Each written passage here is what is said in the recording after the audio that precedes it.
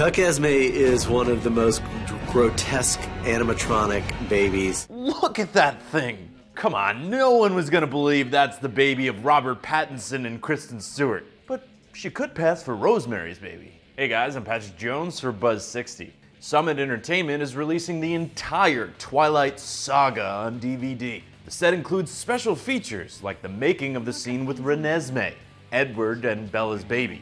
Here's the scene as we saw it in theaters. Rose. But as one of the film's producers reveals, an animatronic baby, nicknamed Chuckesmee, with its cold, lifeless stare, was what they were originally using for the baby. And the second you're holding up, you realize, like, this is never gonna work. Like, no fake thing is ever gonna do the trick. The doll got the nickname Chuckesmee because of its resemblance to...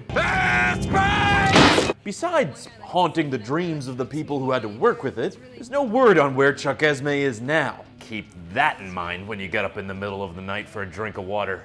Buzz60, now you know, pass it on.